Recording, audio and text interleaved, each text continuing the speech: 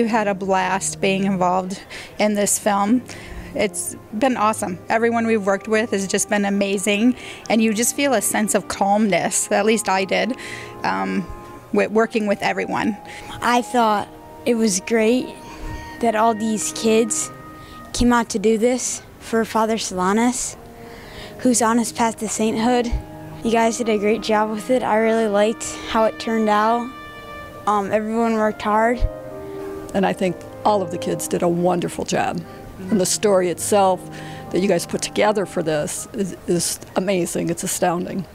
Like, it was really fun to just see how it turned out, and like how it's going to show so many people about how much Father Solanus did. Oh, the greatest story was Grace's story. It touched my heart so much to have somebody want a baby so bad and then see the baby herself. And she done a terrific job in this film. Very good. So proud of her. Don't even know her, but she touched my heart. And then the brother, too, being here with his miracle. Well, I learned a lot from the production and while filming, but it really motivated me to become a better person and try to become a saint, because that's what Father Solanus wanted us all to do. This is all a great gift to be able to be a part of this, and there's no question God works in our lives because He created this beautiful movie. And I hope a lot of people can see it, and it is a wonderful thing for the city of Detroit and for our faith. I liked it because it had something to do with Father Solanus, and I've always wondered what he did, because I didn't know that much about him before this. I've heard about him though, but I think it's really good, and now that he could become a saint, that's really, really good. Well, I wish I would have had a box of Kleenex with me. It was so beautiful and was so masterfully put together, all of the stories.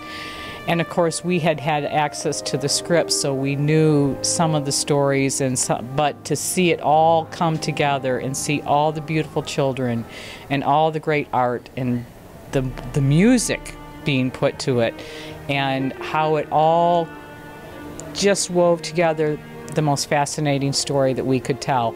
And what a gift to all the children to be able to see and experience that in the future.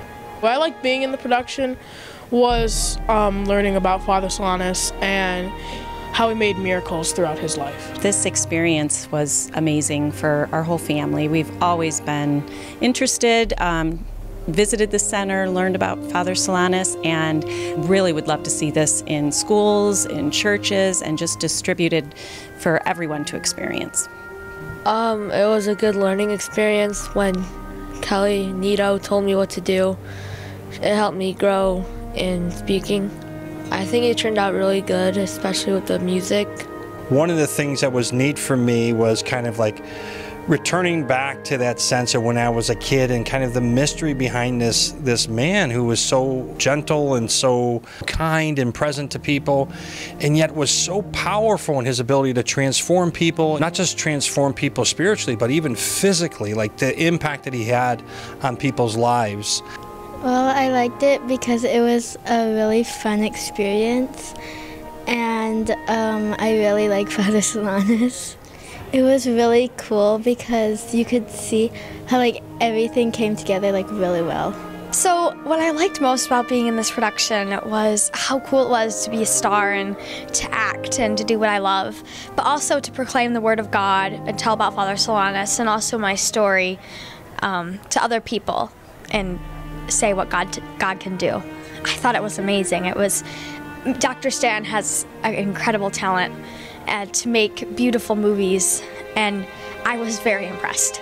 One of the neat things about it was, again, it awakens this mystery that we oftentimes, I think, lose a little bit of sight of when we get older. We kind of lose the sense of the mystery and the childhood amazement of some of these stories about these people that are actually real people. It was really awesome. It was a learning experience for me, and I think it should be a learning experience for all the other kids too. If he becomes a saint, we were in a movie about a saint. What I like about Solanus Casey is that he's of our time and local for us, and and that we can come here to the Solanus Casey Center and learn about him, to bring Solanus Casey to life, and to hear and learn about his stories, because I didn't know many of the stories about him. And so it was a joy and a privilege to be a part of this filming experience. It was a lot of fun. I learned a lot because I had never really had much acting experience before, so this was like the first time I had actually had any coaching with acting.